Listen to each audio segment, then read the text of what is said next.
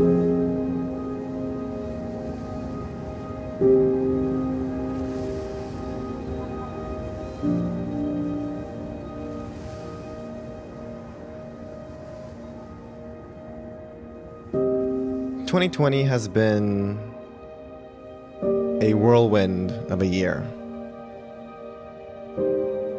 Personally, I'm not sure if it went by quickly or if it dragged out longer than it should have. It's almost a combination of both. Most of us went into the year blindsided, completely unknowing of what was in store for us. And now, rumor has it, it's 2021. It's a new year.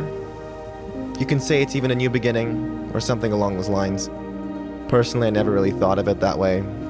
I've always seen it as a continuation from the previous year. The next day, the next chapter, the next episode.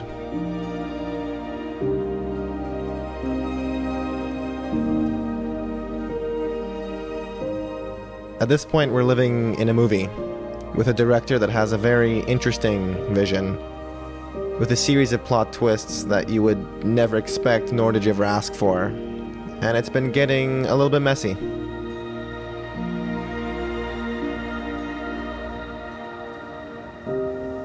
Lately, it just seems we make these big strides forward only to be pushed back again, and it feels irritatingly stagnant.